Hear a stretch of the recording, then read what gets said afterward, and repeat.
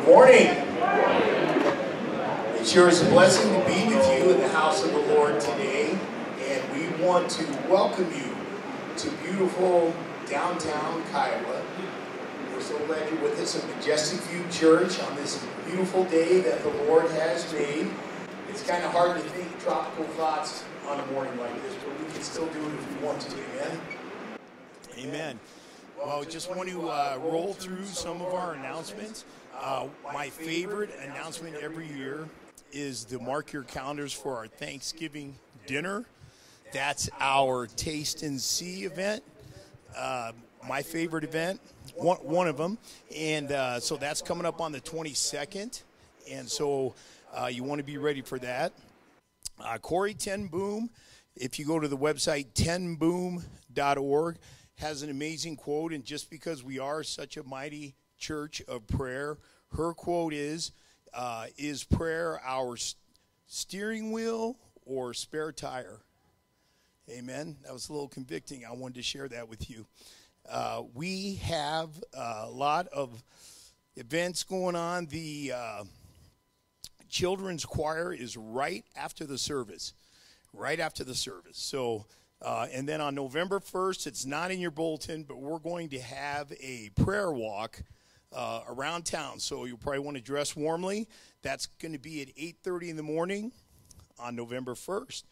And I believe Russ has a photo to share with us today. So this is the first round of the Elbert County Kickball Championship playoffs.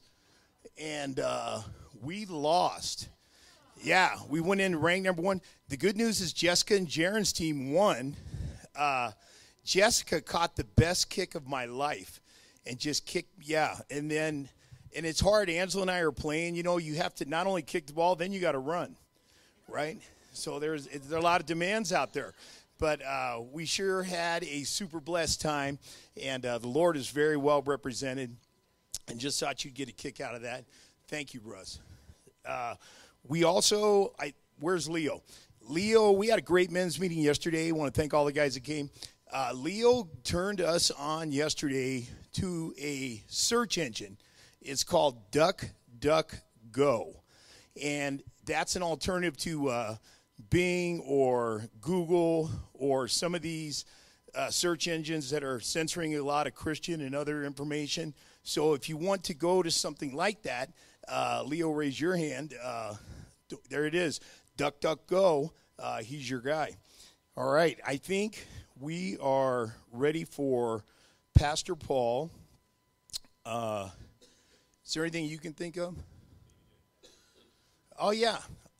Elder Jim is coming up to talk about voting, and then Pastor Paul and Pastor John are coming up. Yeah, welcome again. Oh, yeah, we got our sign up. Oh, yeah. Okay, so I promised, don't get mad at me. Hey, boss, don't get mad at me. I promised Moose. Go ahead, Moose.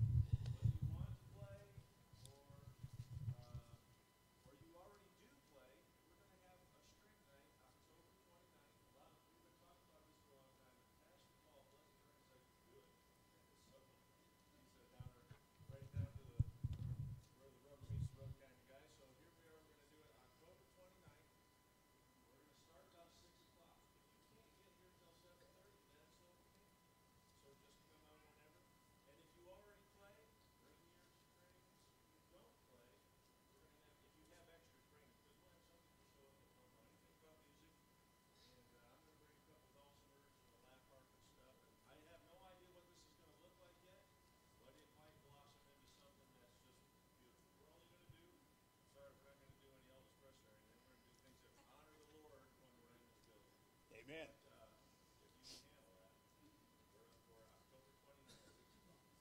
Right. Okay, before you leave, does anybody have a jacket they could loan to Pastor Brian?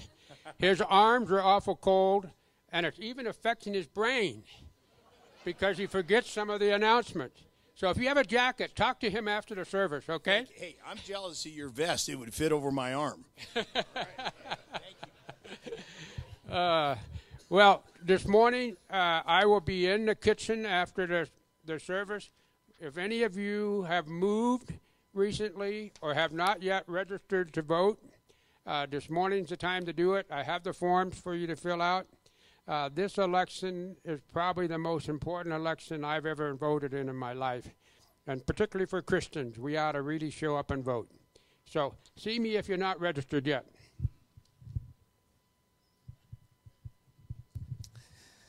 Good morning. We're glad to see you. If you're visiting with us today, we want to give you a real special welcome, and glad you're here. Today we have a big treat in that we're going to get to hear for the very first time from our new assistant pastor. For those of you that don't know the story, I want to very quickly tell you how this all came about. Back about this time last year, maybe in November, Pastor Paul responded to our job posting on some job site, and I don't think he even remembers, and I don't either, where that came from. But anyway, the Lord drew his heart to us, and we talked a couple of times, and then he promptly forgot about us. And so the weeks went by, and in January, we began to communicate, and something happened. Every time we talked, and that was about once a week, we began to pray together. And God began to stir our hearts and knit our hearts together. And then something crazy happened. I can't remember what it was in March that changed our lives, but anyway, that all came down. And anyway, we hired him and brought him here in the midst of one of the craziest times of our lives. And on June 1st, he became our assistant pastor. When we hired Paul, there were two things we asked him to do, and that was one, to lead our worship ministry, and the other was to lead our discipleship ministry. And because of a lot of remodeling and a lot of stuff that's going on, and it's been crazy. But anyway, today is an opportunity for you to hear his heart as he talks about where we need to go as a church, where God is leading us in our discipleship ministry, our small groups, and those sort of things. So it's my privilege to introduce him today. If you don't know him, you ought to get to meet him. I got to watch him in action yesterday at the Fall Festival, and he was really a testimony of the goodness of the Lord and of our church yesterday as he was greeting people and meeting people, and I was tremendously encouraged by that. Not that I haven't been before, but yesterday was just a neat day for us and for Paul there. But today he's going to be speaking, and so we're going to have Matthew's going to lead our worship with the worship team. But I want you to be praying for him right now, because you can imagine how nervous he might be as far as what this day looks like. But this is not about Pastor Paul. It's not about anything but lifting up the Lord Jesus Christ, as every Sunday is. So let's pray that God would use him mightily today as he opens the Word and he tells us what God's put on his heart. Before we do that, let's all stand. We're going to pray together, and then we're going to worship. If the worship team wants to come on, we'll get going.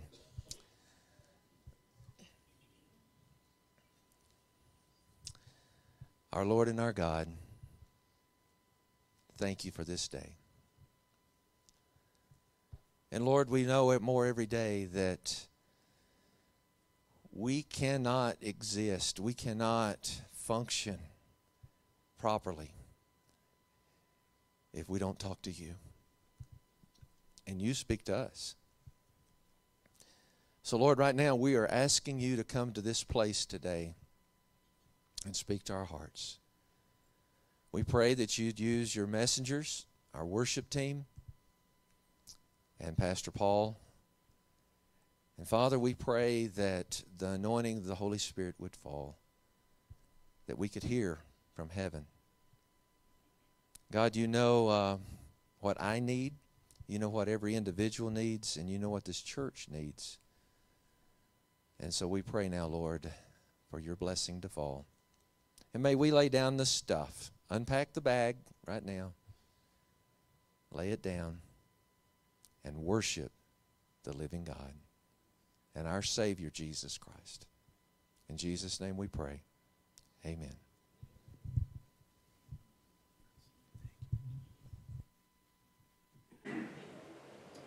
This first song is a new song, probably to most of you. I hated starting the service with a brand new song, but it just sets up the tone of the rest of our worship time so well. It's just called The Awesome God You Are. And it just talks about the hope we have in Christ, and it talks about the awesome God that He is. We'll start it out, we'll sing the first verse and the chorus, and then we'll go back and do the first verse again, so hopefully at that point you'll at least have the hang of it and can join me.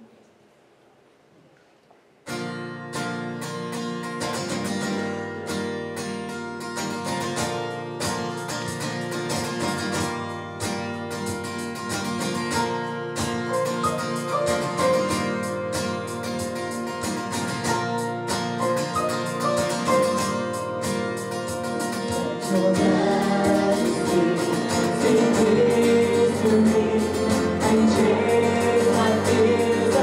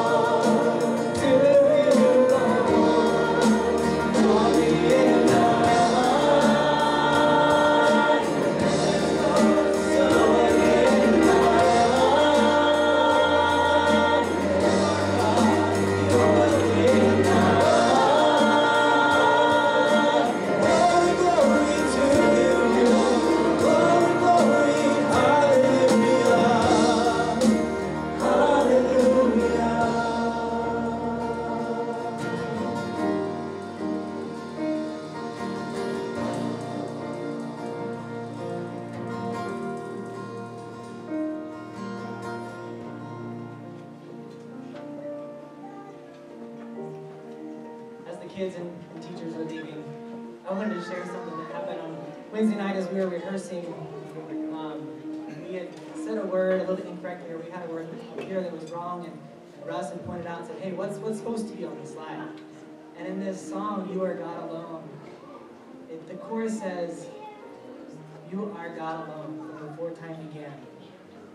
You were on your throne, you were God alone. And I kind of stopped and I was like, wait, it's past tense. Like, why is it saying he was on his throne? He was God alone, right? But then it goes on to say, and right now, like in the good times and bad, you are on your throne and you are God alone. And I've sang this song so many times, but it just struck me on Wednesday night. I never caught the past and the present tense in that, and just how it refers to God. He was on this throne, and even in these hard times, and in good or bad, whatever it is for you right now, he is on his throne right now. Psalms 47 says, clap your hands, all peoples. Shout to God with loud songs of joy. For the Lord, the Most High, is to be feared, a great king over all the earth. Amen. He subdued peoples under us and nations under our feet. He chose our heritage for us, the pride of Jacob whom he loves. God has gone up with a shout, the Lord with the sound of a trumpet. Sing praises to God, sing praises. Sing praises to our King, sing praises. For God is the King of all the earth. Sing praises with a song. God reigns over the nations. God sits on his holy throne. The princes of the peoples gather as the people of the God of Abraham. For the shields of the earth belong to God. He is highly exalted.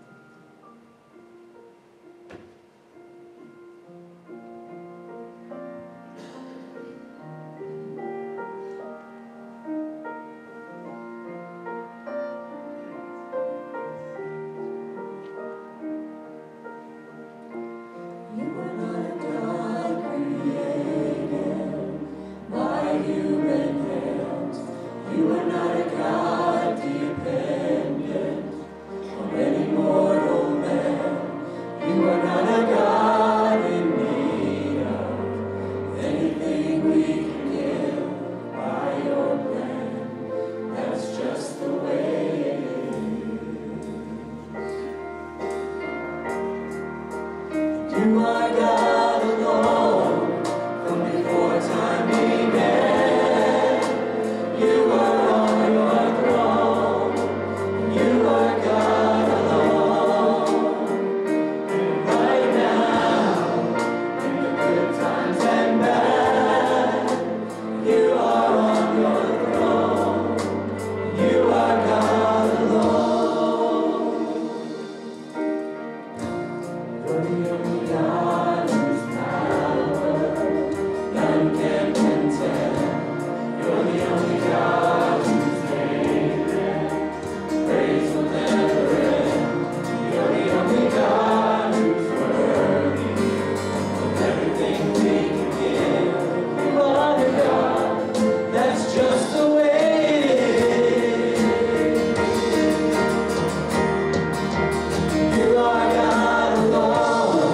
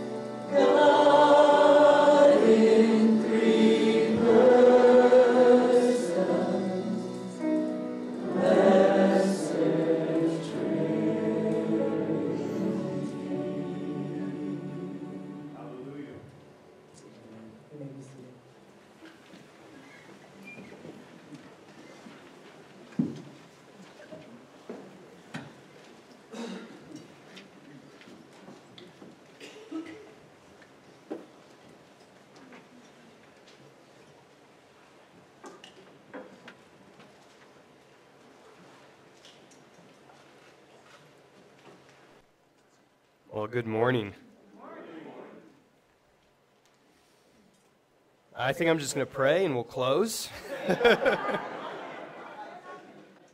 I don't know how we can sing songs that are greater than what we just sang in exalting that there is only one God, that He is holy and perfect, supreme over everything, that all of this, all of what we're seeing even in our country it's just a drop in the bucket in comparison to the culmination that we're going to find when we see the glory of the Lord.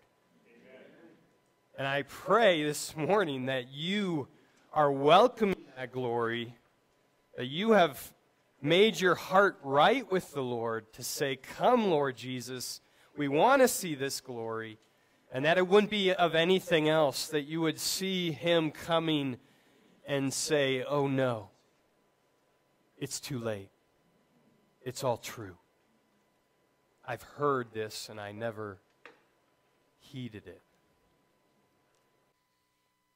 That wasn't going to be the beginning of the sermon, but if that's all there is, that's the most important thing. Because our God is supreme above everything else. If you would, turn in your Bibles to 1 John chapter 4.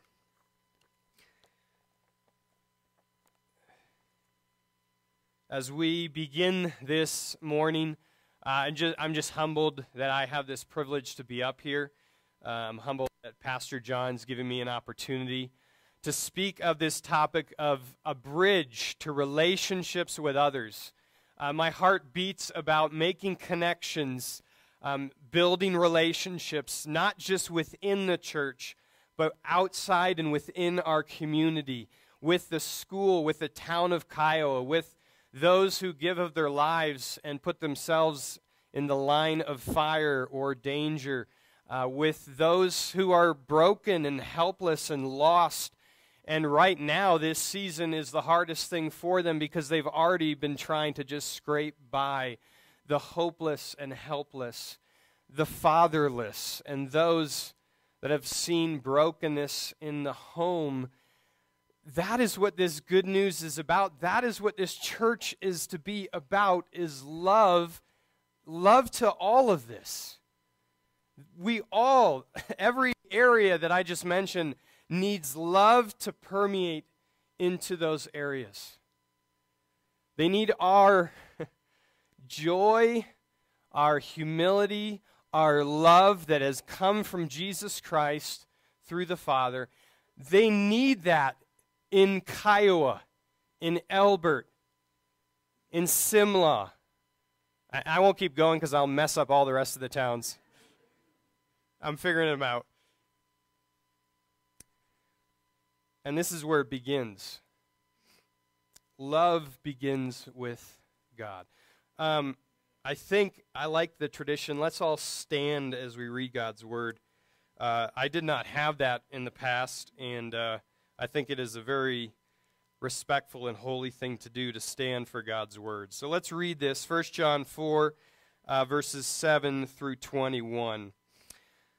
All about God is love. Beloved, let us love one another, for love is from God, and whoever loves has been born of God and knows God. Anyone who does not love does not know God, because God is love. In this, the love of God was made manifest among us, that God sent His only Son into the world, so that we might live through Him. In this is love, not that we have loved God, but that He loved us and sent His Son to be the propitiation for our sins. Beloved, if God so loved us, we also ought to love one another. No one has ever seen God.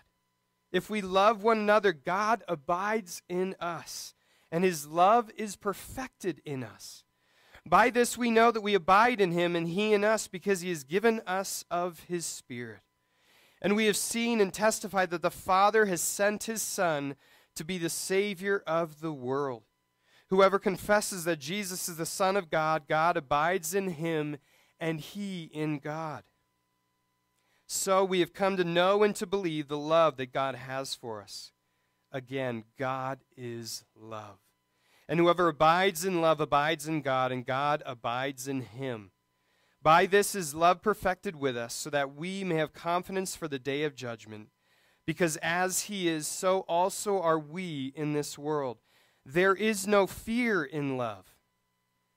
Perfect for our time and day.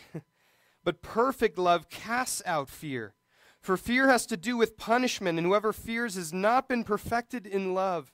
We love because he first loved us. If anyone says, I love God, and hates his brother, he is a liar. For he who does not love his brother whom he has seen cannot love God whom he has not seen. And this commandment we have from him, whoever loves God must also love his brother. Let's pray together. Father, I pray your Spirit does use me and speak through me, and your word is what is heard this morning. It is powerful. It cuts us to the quick.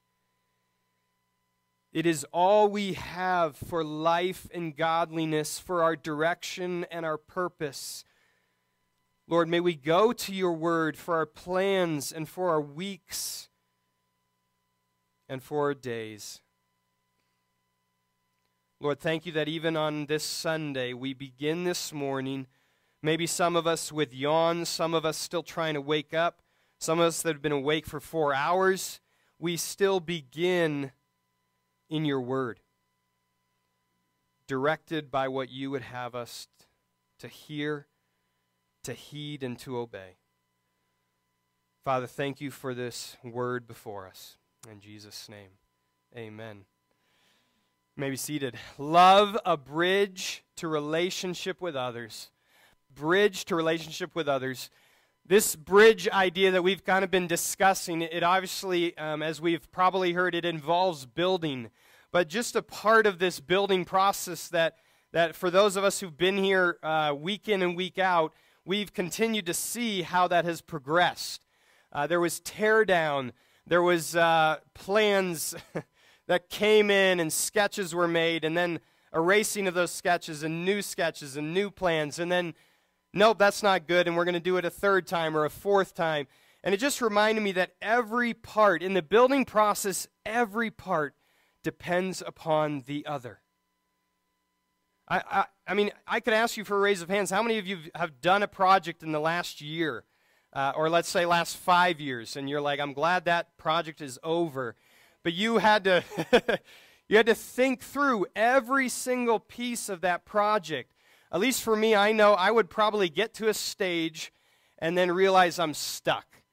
Because I realized I had to do this and this and this and this to actually make this part work. Every part of the building process depends on the other. It was kind of, I mean, it wasn't humorous. I know these men and women who are working every week are sometimes actually getting frustrated because their plans get redone. But, you know, one department like well, for now, as you can see, the drywall, they've been waiting on everybody else. You know, they've been waiting on the insulation to go in. They've been waiting on the electricians to get their electricity right. They've been waiting on lights to come in and wood to come in for the framers to frame the structure. Every part of this process, even here at Majestic View Church, they've had to depend upon each other, and every part has been necessary. This is the process of building. If you want to read how Scripture talks about it, you can go to 1 Corinthians chapter 12. It talks about the necessity of every single one of us. That we all have been given a specific skill or spiritual gift or strength or maybe even weakness that we need to bring to the body of Christ because it is necessary. It is crucial. And this is just like today I'm just giving you foundations of why we must build bridges to relationships with others, why we must connect with others, why this is necessary is first off because we need each other. I need you. I actually needed a whole lot of you yesterday at the Fall Festival. There were just kids after kids after kids going through the line. I didn't even count, but it was just amazing to see how many families and young kids were going through these booths, and us allowing the Lord to make connections with these relationships. That's just part of the process. The truth is, we might think that, you know what, they really need us. Yeah, they need us. The people in Kiowa, they need us. But actually, we learn also about our God from interacting with them. We need them.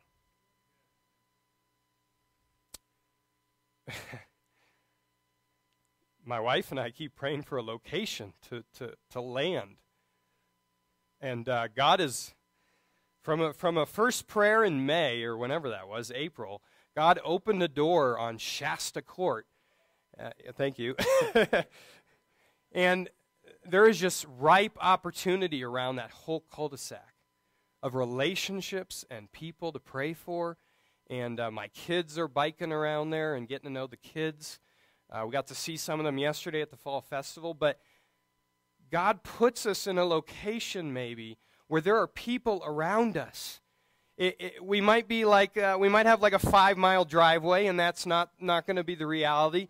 But you might go to work where there's relationships. You might go to events or things where you're connecting with people. You might go to the school. I got to see some young cheerleaders giving it their all on Friday night for Kiowa football. And just a lot of fun to see Kiowa in the community. That was kind of my first local sports game. It won't be my last, so don't laugh. It wasn't the best showing for Kiowa, but I have great hopes for Kiowa Indians. So I'm gonna get my beanie and stay warm out there. It was freezing. I would tell you, it was freezing. But in this idea of building, we just want to begin this with the fact that typically when you talk about connecting with others and having relationships with others and getting together and have a coffee or have a lunch or a small group ministry, we put up our barriers. We put up our reasons. I have reasons of how that can be difficult. This idea of calling our church body to be connected together and to come together. It could be a barrier of time, and that's like the easiest one that we have, right? I don't have a single moment in the day to sit down and rest. Is that you? and typically we just say that as a way to put a barrier up. I just don't have the time for, here it is. I don't have the time for one more thing. and I believe as we progress into this ministry of connecting with each other and possibly having discipleship with one another and small groups with one another, I think this one is going to be the hardest because everything around us is asking for our time, isn't it? And if you're going to be a part of it, you got to give your time. And we are immortal. We're not immortal. We're mortal. We sleep, or we need sleep. I need sleep. I know that this week. Studying, I needed more sleep this week studying, that I did not give my body the sleep it needed. But we are people that need sleep. And we only have, 12 to 16 hours in a day. And we thank the Lord for that. But we find ourselves saying, I don't have any more time. Well, with that comes the idea of purpose and planning and priorities. And if you look at your calendar, if I looked at your calendar, I would say, okay, I think I see your priorities. I think I see how you plan. I think I see your purposes. Our calendars, our time show us what we make priority. And I believe we're going to have to ask ourselves this foundational question: is building relationships in love, is that going to be a priority at Majestic View Church? Some of us might think our talents, you know what, I just don't have the skill to, I don't know how to just go up and say, hi. I understand that. Some of the best conversations I've had, though, is with those who would say that. I don't go up to people. I don't just overflow and just pour myself out onto somebody else who's like, whoa. Sometimes, though, I've had the best conversations with that individual because God has gifted them in a different way. They think through something that I have maybe given 10 seconds to, and they think and believe and are convicted of it deeply. We need one another. We are dependent on each other. Possibly, though, it could be treasures. I just don't have the resources. I don't have the ability or the funds or the house or the location or whatever. We might say, it's just the resources. It's not possible. I know in our culture, things are hard in some ways.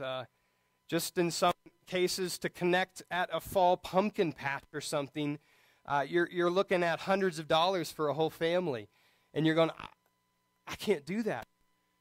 I would say, look toward next year. The Kiowa Fall Festival was free. So you no longer have any excuse if you want to connect with individuals out there. And I am glad that that was a free event for my family and so many others that could come out. But there are opportunities and ways in which we can make connection. I'm so excited about what's happening here for the future of Majestic View Church. Kids that can come in and play. Moms and dads that can come in and study or read or discuss or disciple one another over coffee, over a fancy coffee even, if you'd like that. Drip coffee. There's going to be lots of different ways in which we are able to connect, not just with the church body, but inviting others to spend time with us from our community. Saying, hey, there aren't that many places to go sit down to have a cup of coffee, but I know of one place. Would you like to come join me? Excited for those opportunities. So we're building these bridges. With building comes these barriers. We saw that over and over again here at Majestic View. One hurdle after another, and our project manager has been so good in just trying to figure out how do we get over this hurdle? How do we get through this? How do we figure out a new direction, a new pathway? That's a great little segue into the Christian life. The truth is, we're going to hit a barrier. We're not going to have the same personalities. We might need to ask for forgiveness of someone. How are we going to work through that? How are we going to get through that barrier? How is God going to say you need to work through to get to the other side of that? Out of love. And I start with this general idea of love. And it's a big word. It's a word that everyone uses in this world. But I want us to see it from the perspective of God's word and God alone. Love starts with God. I want us to see this kind of like progression. It's from God, it comes to us, and it goes out to others. That has to be the pathway of love. It has to come first from God into our hearts. We have to meditate and dwell and read in God's word, as we did in 1 John chapter 4. God is love. And how did he love us? He sent his only Son to die on the cross on our behalf. This kind of love, a sacrificial love, a love that looks out to the interests of someone else instead of my own. I'm speaking to myself here. The love that God has given me is that I look out to someone else and I put them in preference. I give them honor. I ask them, how is your day going? I tell them, thank you for how you're serving, or thank you for stepping in there. I think of someone else when I know the normal proclivity is to think of me and how I might want love. This is what God teaches us. Love starts with God. It has to. How does the Bible describe this? Well, I won't ask you to turn everywhere, but I do have a lot of scripture truths that I want to share with you.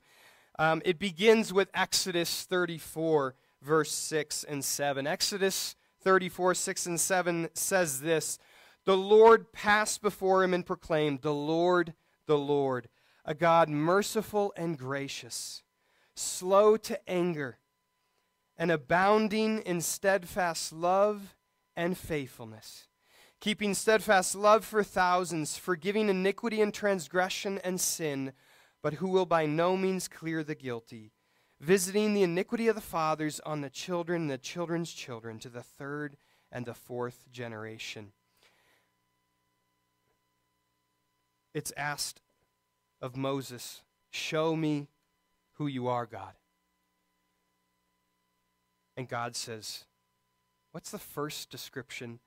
I am a God, merciful and gracious, slow to anger, praise God, abounding in steadfast love and faithfulness. Some of your translations also might say compassionate. It's that idea that God's heart moves. It aches to see sin. He cannot even be in the presence of sin. But he has this heart of compassion like Jesus shows us when he came to earth, as he looked on the crowds and he wept over them and he had compassion for them and he went to them. He even touched some who he was not supposed to touch. And he reached out and he loved them. I love those stories of Jesus talking with the leper, or the one who has been blind since birth, or the one who was an outcast. And Jesus goes and he shows them his heart of compassion. God has never changed from that. And he tells Moses here, I am this. This is my nature and my character. I am gracious, merciful, full of steadfast love. My love will never fail, never change, never run dry. These same words are used all over Scripture. Numbers 14:17, Nehemiah 9:17, Psalm 86:15, Psalm 103, verses 1 through 8, Joel 2:13, Jonah 4:2, Micah 7:18 through 19. God is love. And when we ask ourselves, how do we define love? We have to ask ourselves first, how does God define it? God is the one who defines all things. He is the only God. He is supreme. He is number one. So we have to say, how does God talk about love? And there's plenty of scriptures to show us that he is glorious and supreme. Just a few instances is in Genesis 17, Abraham is 99 years old. Actually, his name was Abram at this time in Genesis 17. And it says, the Lord appeared to Abram and said to him, I am God Almighty. Walk before me and be blameless, that I may make a covenant between me and you and may multiply you greatly. And then what happened? When the Lord visited Abram, it says Abraham fell on his face. The same actually happened with Joshua. When the commander of the Lord's army visited Joshua, the commander told Joshua, take off your sandals from your feet, for the place where you are standing is holy. And Joshua also in this scene falls on his face and takes off his shoes. Like the story of Moses and the burning bush. God is trying to convey to us, I am the only God, the most holy, the one to be revered and respected. There is no one like me. Just as we sang of these songs, these beautiful songs this morning, our God is supreme. We find this even in the New Testament. When Peter is in the boat with Jesus and he catches this large amount of fish, he then realizes who he has in the boat. And it says that Peter fell before Jesus, prostrate and humbled. You know, many scenes where many in the New Testament fell before Jesus. Even the man who was possessed by demons in the caves in the sea on the eastern side of the Sea of Galilee in Luke chapter 8, it says that when he saw Jesus, he cried out and fell down, and he cried out with a loud voice, "What have you to do with me, Jesus, Son of the Most High God?" This lunatic, this man in the caves, had better theology than many around him. And of course, sadly, it was those demons that were speaking the truth about who Jesus was. He is the Son of the Most High God. And I love the story. You know it well, I would hope, but Acts chapter 9, where Peter is on the way to persecute the church, to put Christians in jail, to try to snuff out this good news of Jesus Christ, this good gospel, this light that is coming into the world. And what happens? He meets the light. He meets Jesus, the light of the world, and he is knocked off his horse, if he was on a horse, I believe, Acts chapter 9, and he is put to the ground, and he is even blinded in the story in Acts chapter 9 by the glory and the majesty of Jesus, the Son of God come in the flesh. That's where we find that God in his character shows us what love is. He shows us through his glory and his supremacy that he knows the definition of what love should be. And he demonstrated his love, as Romans chapter 5 says. He demonstrated it by sending his son Jesus and saying, "I'm going to show you love in the flesh." The person who is love. The Son of God. I don't know if you've ever read 1 Corinthians chapter 13, the chapter on love, and thought this thought. This is describing the Son of God. Verses 4 through 8. Love is patient and kind. Love does not envy or boast. Jesus. It is not arrogant or rude. It does not insist on its own way. Remember Jesus' words, "Lord, thy will be done. Not my will, but yours, O Lord," is what came out of our Savior's mouth. It is not irritable or resentful. It does not rejoice at wrongdoing, but rejoices with the truth. Love, I love this. This is not just telling us who the Son of God was, but it is telling us the nature of God's love for us. This is the kind of love we are called to have. We are actually commanded to have in 1 John chapter 4. Love bears all things. I could stop there and say, let's just pray for the rest of the service, that we would be people that would be willing to bear all things in our lives, in our family, and even in the lives of others. When they come to us with something, that we would show them a love from God that can bear their weight, that can be with them in the hardest of times. This is that kind of love. This love bears all things. It believes all things. It believes the best. It believes the truth. And it hopes all things. Especially now, this year, 2020. If it could be called the year of discouragement and despair, it also should be the year of love and hope. I pray for you, if you know Jesus Christ, that this is not a year of uncertainty, of fear, but of love and of hope and of trust in our God. This is love. It endures all things. Love never ends. Or your translation might say, love never fails. The Son of God says, I have come in the flesh. I am God in the flesh. I am showing you what love is like. And I am the one who is the image of God himself. I love Hebrews 1:3. It says, He, Jesus, is the radiance of the glory of God and the exact imprint of his nature, and he upholds the universe by the word of his power. Jesus and who he is it's this word called, he's self-authenticating. He doesn't have to prove who he is. He doesn't have to prove what comes out of him and who his character shows him to be or what his miracles say about him. He is basically one who says, by what I do and what I say and who I am, I prove that I am the Son of God. You know, there's actually illustrations in life that are like that. One of them is what we see a lot here in Colorado and what Sarah and I didn't see a lot of in Oregon, and that is the sun. It's self-authenticating. For one, don't ever look at it. If you look at the sun, it'll tell you what kind of a massive amount of glory the sun has, because it'll blind you.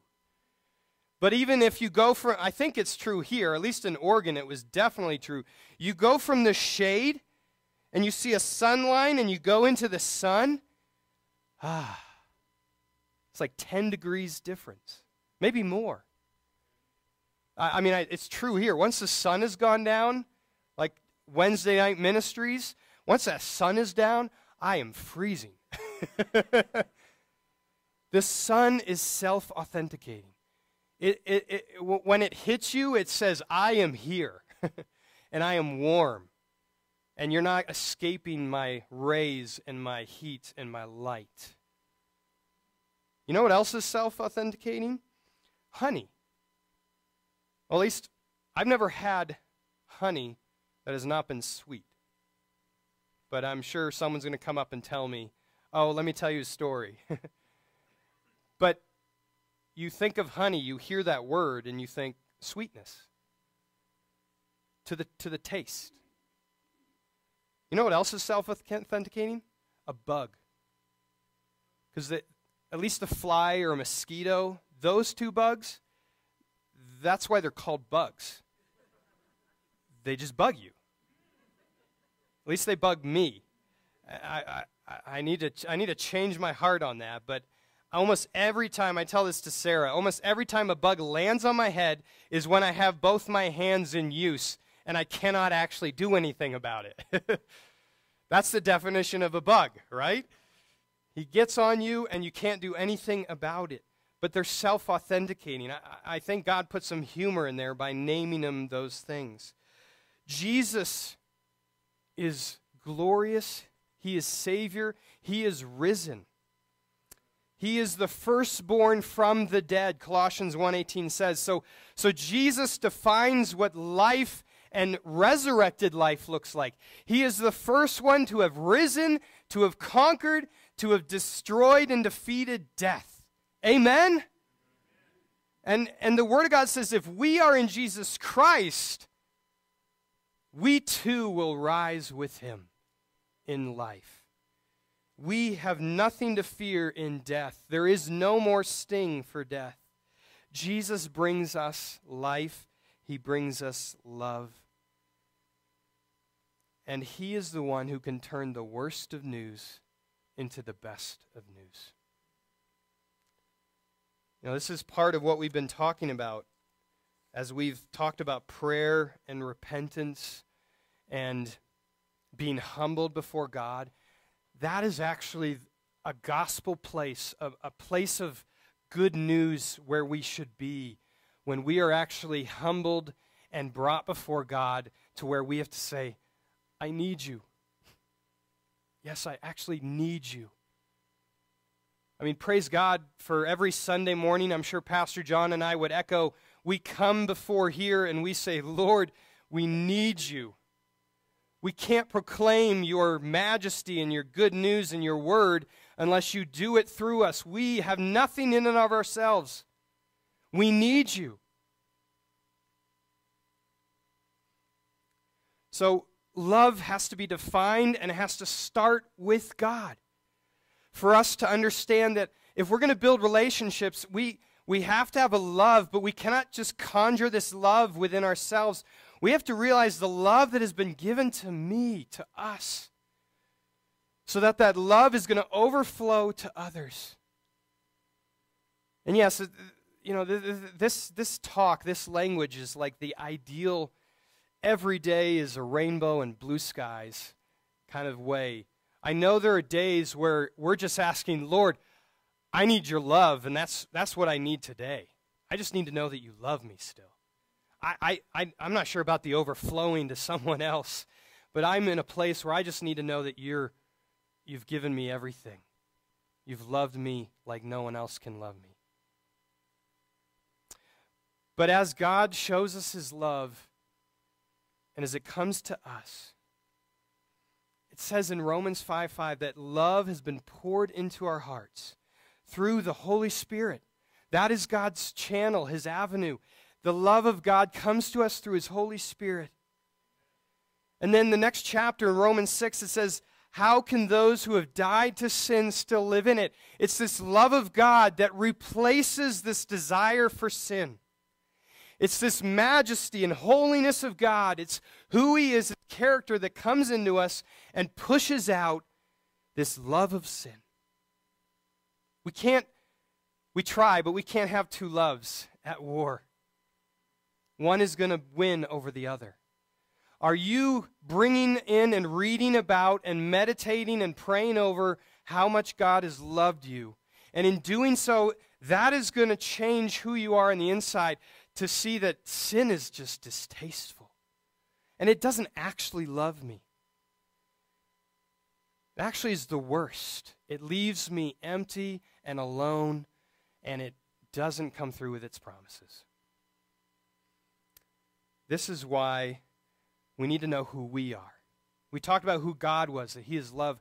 Who am I? We are crucified with Christ. Sin has been put to death, and God has poured his love into us through the Holy Spirit. Galatians 2:20, one of Paul's testimonies. I have been crucified with Christ. It is no longer I who live, but Christ who lives in me. In the life I now live in the flesh, I live by faith in the Son of God, who loved me and gave of himself for me. That's the beautiful picture of agape love, of sacrificial love. God actually gave of his own life for my life. It's always that question we ask, would we put ourselves in the place of, would we run in front of whatever to save the other person? That's one of the hardest questions we ask of ourselves as humans, and yet God says, I did that for you. I put myself in your place. You were supposed to be on the cross. You were supposed to take the punishment for your sin, and I took it. God took that for us. That is the best demonstration of this kind of love. And so we've been crucified with Christ. This cross that we are bearing is still the cross that points to the cross of Christ. It's not a burdensome cross to bear. It is a glorious, joyful cross because we are not on that cross. Jesus Christ went to that cross for us. And he is not there. He is risen indeed. We are crucified with Christ. We are also called out into the light. This love has called us out into the light. This is one of my favorite passages in 2 Corinthians chapter 3, 4, 5, 6, 7, just that whole area. But 2 Corinthians 4, 4 through 6 says, in their case, the God of this world, 2 Corinthians 4, 4 through 6, in this case, the God of this world has blinded the minds of the unbelievers to keep them. What is the blinding about? It's to keep them from seeing the light of the gospel of the glory of Christ. If you know Jesus Christ, you have been brought out of darkness into the light. You have been rescued. Your eyes have been opened to see the light of the gospel of the glory of Christ, who is the very image of God. He is God in the flesh. For what we proclaim is not ourselves, but Jesus Christ as Lord, with ourselves as your servants for Jesus' sake. For God said, Paul in the book of 2 Corinthians goes back all the way to Genesis. Let light shine out of darkness. He is reminding us the power of God to create light out of darkness is that same power that is shown in our hearts to give us the light of the knowledge of the glory of Jesus Christ. maybe for myself or for you today, all that you need to hear is, I need to go home and revel in what God has allowed me to see, the light of the glory of the gospel of Jesus Christ. 1 Peter 2 has the same language. You are a chosen race, a royal priesthood, a holy nation, a people for his own possession, that you may proclaim the excellencies of him who called you out of darkness into his marvelous light. Once you were not a people. Once there was no love. You were lost. You didn't know where to go or where to turn, or you didn't know the solution. You were looking for a solution. You were not a people. But now you are a people. Once you received no mercy. You were under the judgment, condemnation of sin, the wrath of God. But now you have received mercy through Jesus Christ. Is that true for you this morning? That you can say, I was lost, I wasn't part of a people, but now I have an eternal family, forever family. I was under judgment and wrath. I was feeling the condemnation of guilt and sin, but now I have come into the grace and forgiveness and mercy of God through the good news. What beautiful news. We're called out into the light. Just for some reason this week, I just thought of that great picture, if you remember, A Bug's Life. There's two mosquitoes. I don't know why I'm about mosquitoes today. And they're flying, and then one goes, oh, and he says, I can't help it, the light is so beautiful. And sadly, he has a bad ending, but so this is a terrible illustration. But I just was thinking of those insects that are fixed, the moths, those wonderful moths that we have, and everything else that's just fixed on the light. They can see it. It's something bright amidst their darkness all around, but there's a spot of light, and they just head for it. Do you see that to be true for you? That even right now in 2020, there's just a lot of darkness, but we have a light. Have you been looking at that strong light, that powerful light, that light that keeps you going directed toward it? And if you haven't, get your eyes away from the darkness and fix it on that light. Open the light that God has given us in His Word. Wherever it might be, fix yourself on this light, this truth, amidst a very changing culture where we're given lots of half-truths. We're called out of darkness into the light. We have been given so many gifts. I just don't have the time to go through all of this, but Ephesians 4, I got to read Ephesians 4 because that is one of the staple passages. Ephesians 4 talks about what we've been given. And I believe this is crucial for us moving forward as we think of this bridge, that love has given us a bridge to relationship with others. How do we build this relationship? Look at what Ephesians 4, beginning in verse 11 says. Ephesians 4:11. The beginning of the chapter talks about how God has made us one as a family together.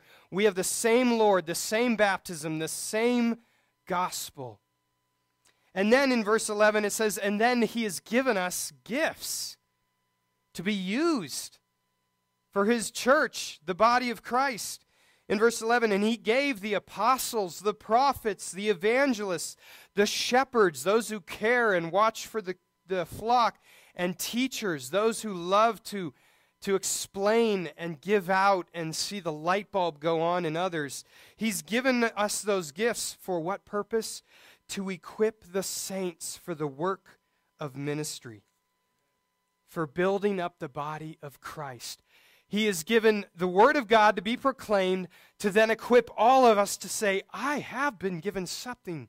I've been given something that can be used. God has given us gifts for the work of the ministry, and here's that word even, for the building up of the body of Christ, until we all attain to the unity of the faith and of the knowledge of the Son of God, to mature manhood, to the measure of the stature of the fullness of Christ.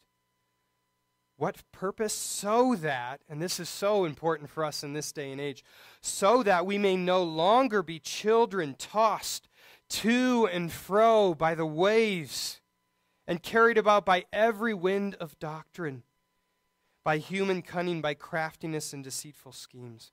Rather, speaking the truth in love. This is what this passage is calling us to do with one another. We speak the truth in love. We're to grow up in every way into Him who is the head, into Christ. Well, what do I talk about? Talk about Christ. Talk about what He has done. Rehash it with one another. Remind yourself of what you've been pulled out of and what you've been given in Jesus Christ, from whom the whole body, joined and held together by every joint with which it is equipped, when each part is working properly, makes the body grow so that it builds itself up in love.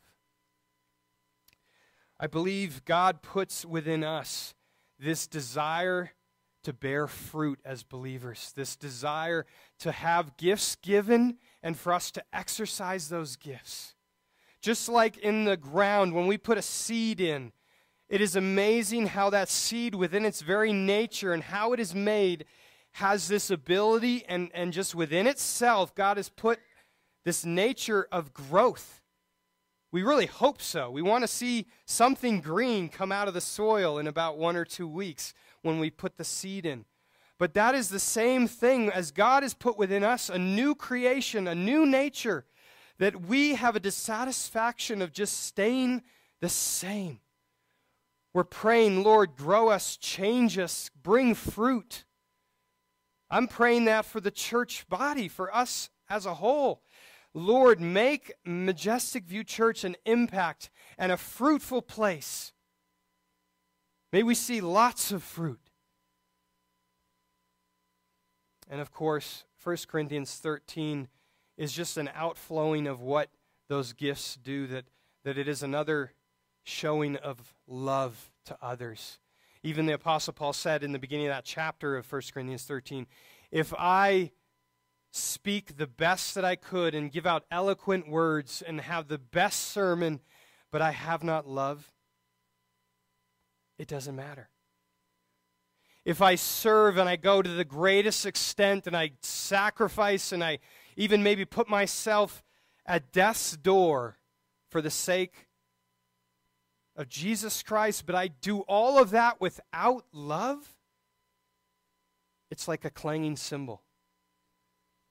Or if you got those whistles yesterday at the fall festival, it's like those really ear-piercing straw whistles or whatever they were. I keep telling Elizabeth and Benjamin, can we put those away? Please. God has come to us also to be examples to others. And this is the heartbeat of small group ministry, of discipleship ministry, of connection ministry, is that we are examples one to another. I love Paul when he says in 1 Corinthians chapter 11, be imitators of me as I am of Christ. And in other places, there's talk of we are learning, we are gathering things that God has given us to teach others. We don't just keep it to ourselves, we give what God has given us to others. Titus 2:1-8 says, let older women likewise be reverent in behavior, not slanderers or slaves to much wine. They are to teach what is good, and so train the younger women. And it goes on. And right before that, it talks of older fathers. And I would only imagine that the inference is fathers train the young men. We are poured in from the love of God into ourselves, but it cannot stay here like a dam or a reservoir that keeps it all. We are poured in from God with His love to give out to others. And that might mean this last point is that we are ones who practice repentance. I love this new verse that God just laid on my heart in the last few weeks. Isaiah 30:15. It says, "For thus says the Lord God, the Holy One of Israel." Isaiah 30:15. In returning, or the word there is repentance, in turning around, in repentance and rest, you will be saved. Yes, that's the good news. In quietness and trust, you will find your strength. We've been talking of this recently, that in repentance, there is a healing that happens. There is a humility that we come to God and say, Lord, I need this. Lord, I need to see who you are better. Lord, I need to know your love so that I can go out and overflow in loving others. That is an act of repentance when we come back to God, maybe out of our self-sufficient track that we're going on, and we turn, as Isaiah 30 says, we repent and say, it's all from you. I've been trying to do this in my own strength. I've been trying to love in my own strength. I've been trying to make connections in my own strength. I've been trying to make all this happen in my own strength. But Lord, only you can do it. Jesus, his message was one of repent, for the kingdom of God is at hand. And I love this phrase in Romans chapter 2, verse 4.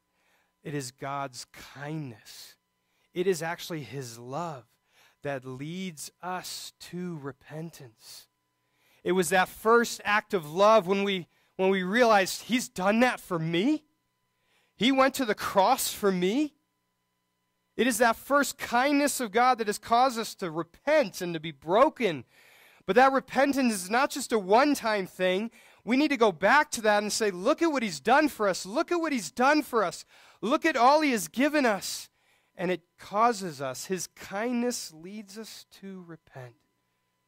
Say, Lord, I come back to you. I've been trying to run this in my own strength. So it's from God. It's to us through the Holy Spirit. He pours his love out to us, and then it's to others. And I want us to just all maybe be able to wake up from me causing you to go to sleep. But we're going to do an exercise here. Okay? So everyone get a few big breaths in.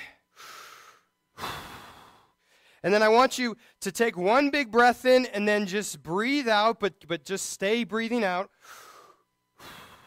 Breathe out again. Breathe out again.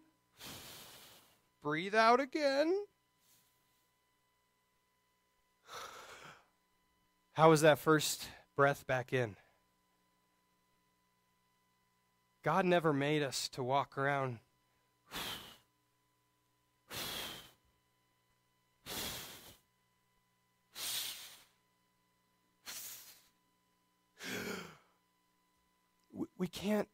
we can't give to others like that, where we're just, and this is for me first, where we're just giving, and then we're breathing out again and giving, and we're giving over here, and another giving, but there's no breathing in that life-giving oxygen.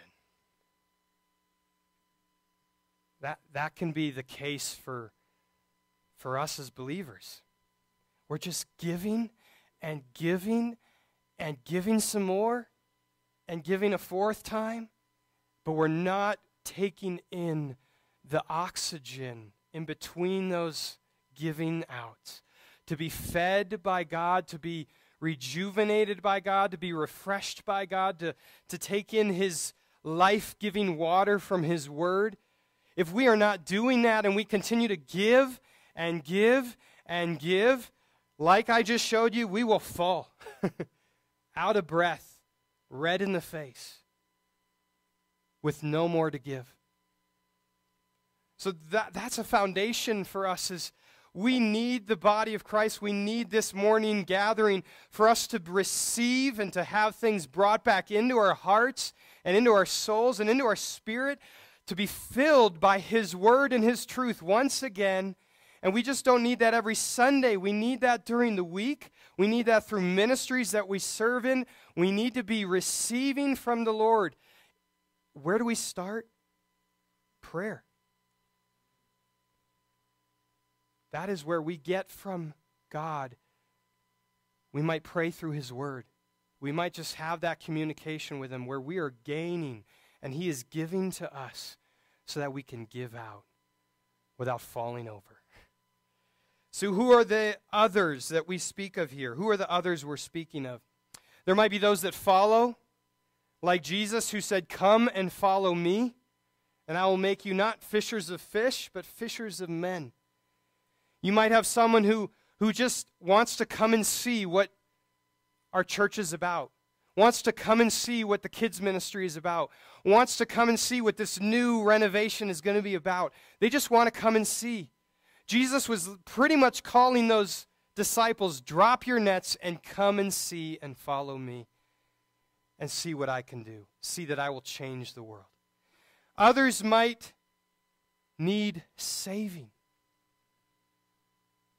We give to others who need saving. We might call someone to lift up their voice to the Lord and call upon Him for salvation. Romans 10:14-15 says, "How will they call on Him whom they have not believed? And how are they to believe in Him of whom they have never heard?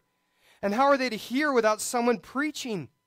And how are they to preach unless they're sent?" Your other person might be someone who just needs to hear the good news of Jesus Christ so that they might be saved. There might also be those who would accompany us. I love the language in Acts chapter 16. There's a story where Paul visits Lystra and Derbe and that surrounding area, and he meets this Christian named Timothy. And of course, he's now famous because there's books in the Bible with his name. But he was just a young follower of Christ in his town. He was standing out because of his belief in the Lord. And here comes this, well, I might call mega apostle Paul, big name guy who comes into town.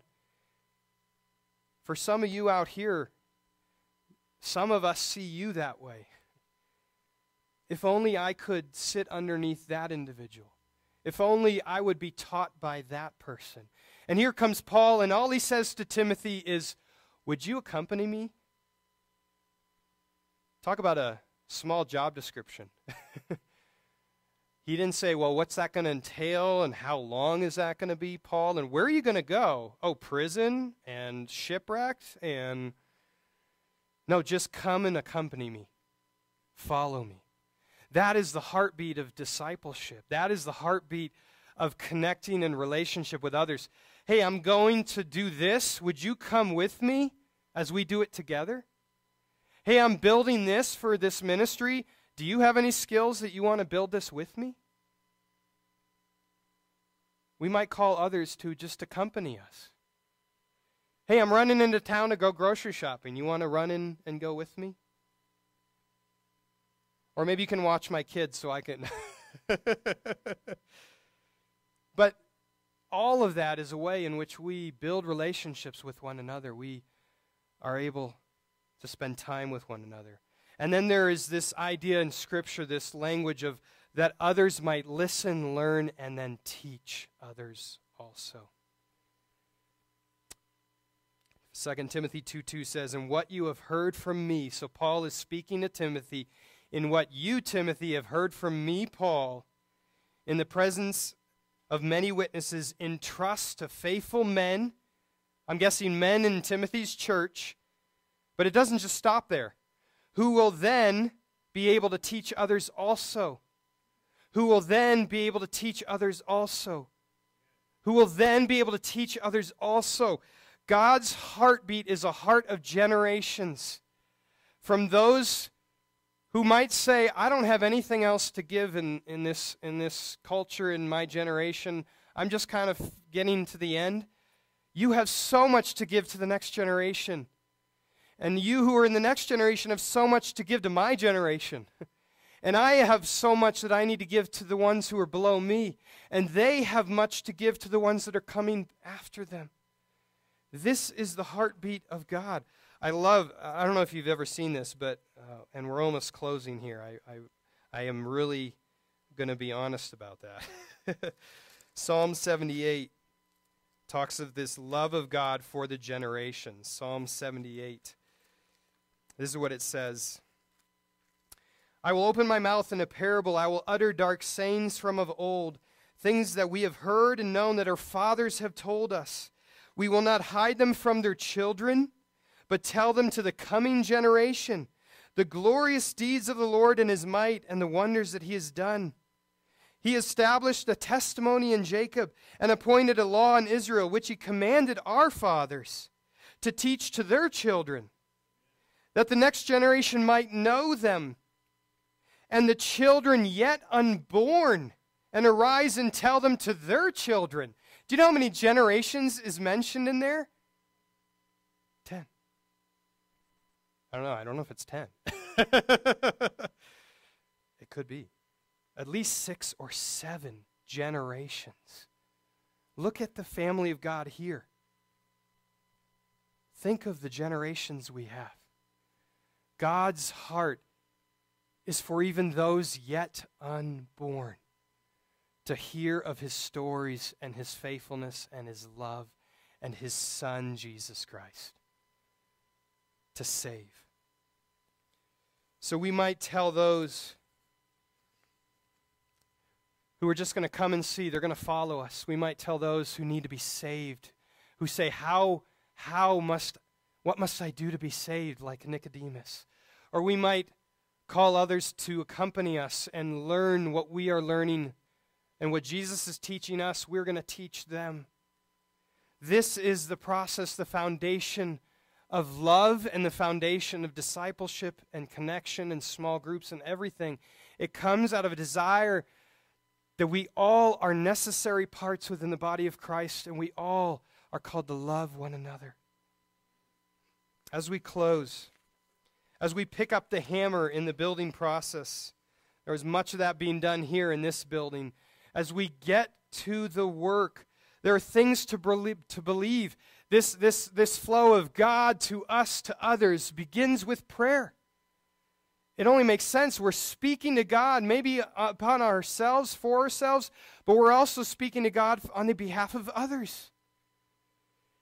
You know, you're saying, how do I start with loving someone else? Or how do I start with even the reaching out process? Start praying for them. Start putting a specific name on your heart and just say, I'm going to pray for that name. I'm going to pray for that individual. And then I'm just going to see what God does. I'm going to see that he might open a door. He might open a conversation. He might open a way in which I could serve that person. Just start praying and see what God does. He made us for grace-filled relationships. You look at himself and his nature, the Trinity. God is not alone. He has the Son. He has the Spirit, the Father. They are all one together in perfect community with each other. We were made to be in relationship. Even God said before there was sin, it is not good for us to be alone. We are created for one another. And I didn't get time to go into all the one another's of Scripture, but God created us to exercise the one another's, serve one another, give honor to one another, pray for one another, and we could go on and on. Maybe for you today, though, it starts with some purposeful repentance. Father, I just been flying so fast that I have not even prayed for that person that I've been thinking about a lot. I just keep saying I don't know what I could give, Lord. I don't have the skills needed. I just keep putting up some kind of barrier to making a connection, to building relationships. It might start today with repentance. And the beautiful thing is, that's what this church is here for. Healing comes through his word. It comes through prayer. It comes through his church. I know you could say this. We could go testimony after testimony of how God has used individuals here in this room to bring healing and to bring love from someone else to someone else and to bring restoration and a new story for somebody. So what is or what's going to be your bridge? You know, we shouldn't all have the same bridge. That's the danger, to say, let's just do it this way. God has given us all very different ways to do it. But what's the question you're going to ask yourself? What will be my bridge? How has God gifted me? What will be the way I will connect and make relationship with others? And then what is your biggest barrier?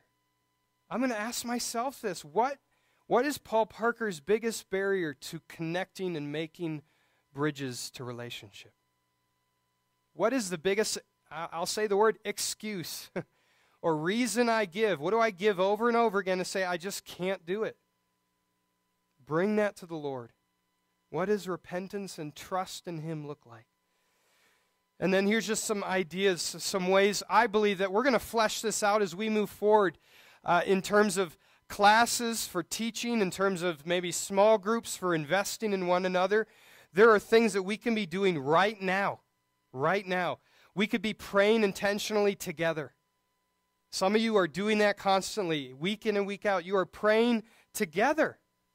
There is something about coming together with others and just praying together. We saw that over the weekend of repentance and prayer, how powerful God worked. We're going to continue that, as Pastor John has mentioned. We want to keep that humble attitude of repentance and prayer.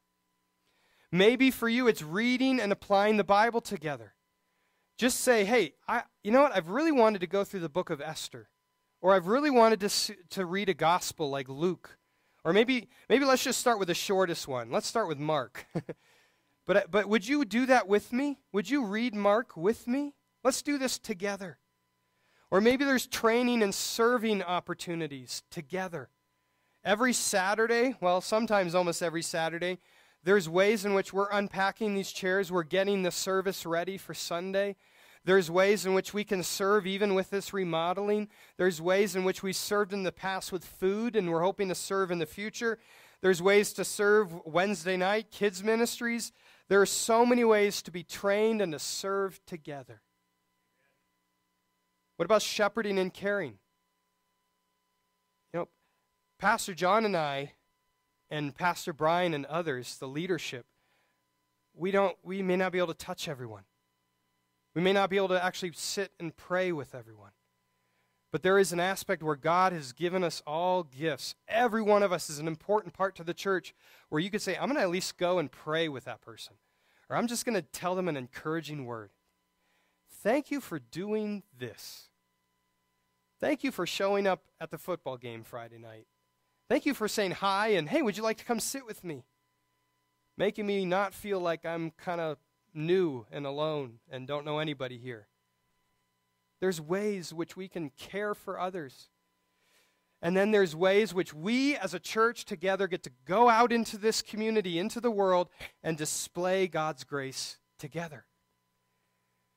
We can be in Kiowa or in Elbert or in Bennett or in, I'm getting lost now, Elizabeth. Like, wait, what's the big town over there? In Elizabeth. There's ways which we can go and be God's light together. The story of Dare to Share just was an example of that. As a group of them went together. They didn't go alone. They did this together, and they went house to house together. And they went at least 2 by 2 together.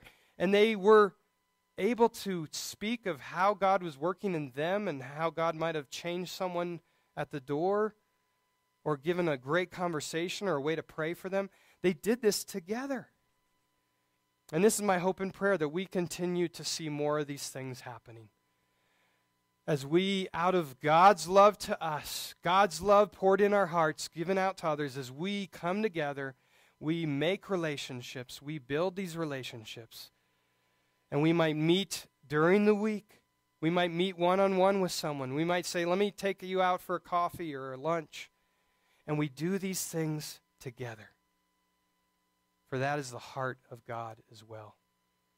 That we grow ourselves up in His love till we be a unified body of Christ, as Ephesians chapter 4 says. Amen. Let's be the church together to be a strong, powerful testimony of what God can do. So, what's going to be your bridge to relationship? How will you repent of your barrier to those relationships? How will I do this first? Let's pray. Father, thank you for your word. Thank you for your nature, who you are, that you are the God who shows us perfect love. Lord, you are the one who poured into us love so that we might reach out to others. Thank you for your word. Thank you for the body of Christ, that we need each other, that you have made us into a body, every part being necessary and essential. Lord, you get all the glory and all the praise. In Jesus' name, amen. This morning, if you are one of those who say, well, I have relationships and I have connections, but you've come today saying, you know what, I know people, I participate in a lot of things, but there's still something empty. There's still something missing. I've reached out, I've served in this community thing. I'm trying to connect with others. I think I'm actually doing what you just said. I'm trying to build relationships, but you haven't built the most important one. You're not receiving supernatural, heavenly love from God first. Then just stop everything else. Make that relationship the first thing. Say, Father, I've heard your name. I've heard of your love. I've heard of your Son, Jesus, who's been on the cross. I've just heard of it. It's just a story to me. But you know what? I've been looking to every relationship. Maybe it's my spouse or my group of friends or my organization. And I've been looking to those things to fill me up. And they haven't. And they shouldn't. And they won't. They are not what will satisfy our souls, our hearts. Only when we find our love rooted in Jesus Christ and in God the Father and in what He's done for us. Only when we find that will we be satisfied, will we be filled. If you feel like you need to come and talk with him or talk with Pastor John or Pastor Brian or one, would you do so today? I love Paul's words. Today is the day of salvation.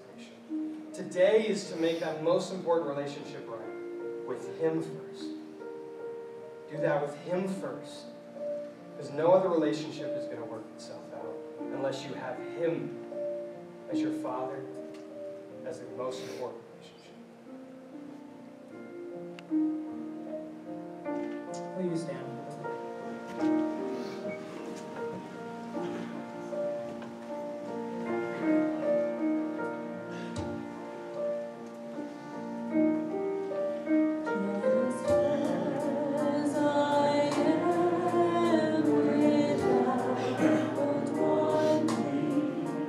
But that I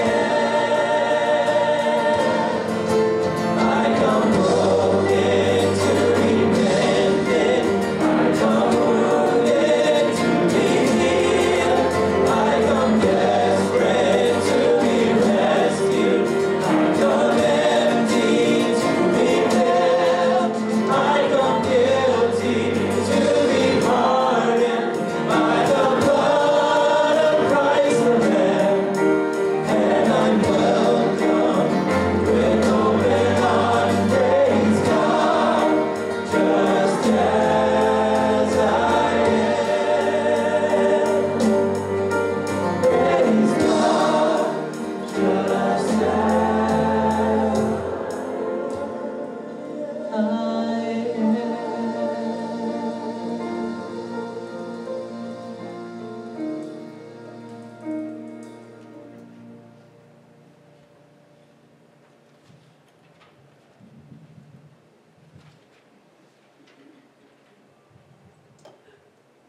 Thank you, Paul, and thank you.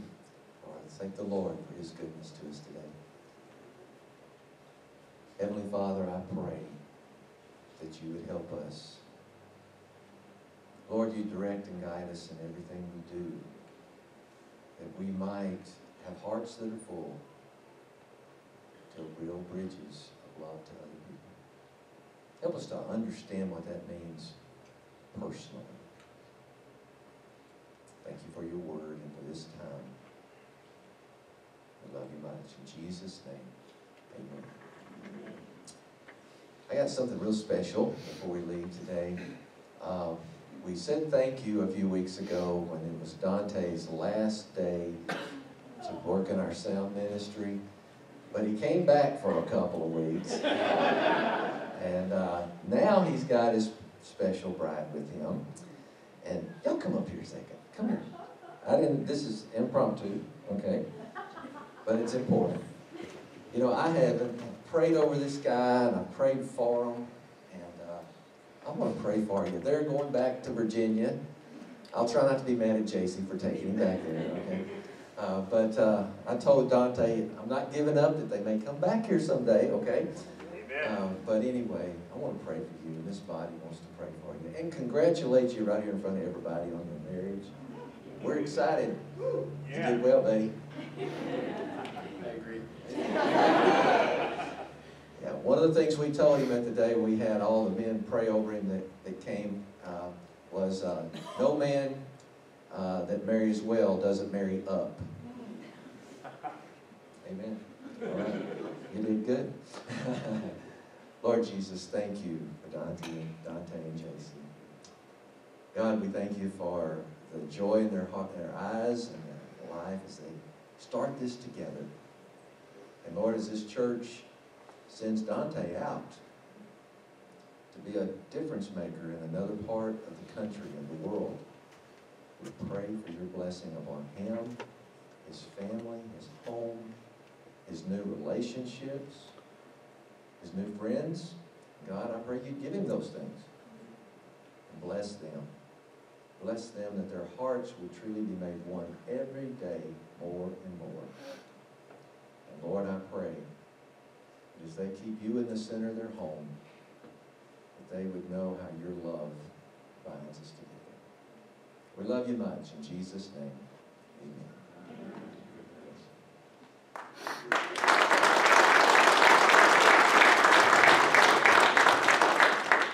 All right, got two things as we go that we need help with today.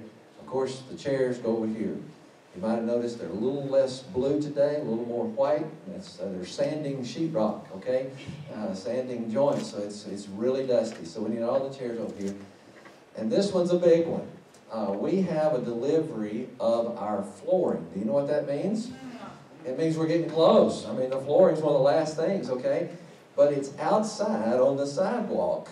There's about 5,000 pounds out there. I don't want to pick that up by myself, but we can't get it inside with a forklift. So we need those 30 to 40 pound bundles brought in and stacked in the church.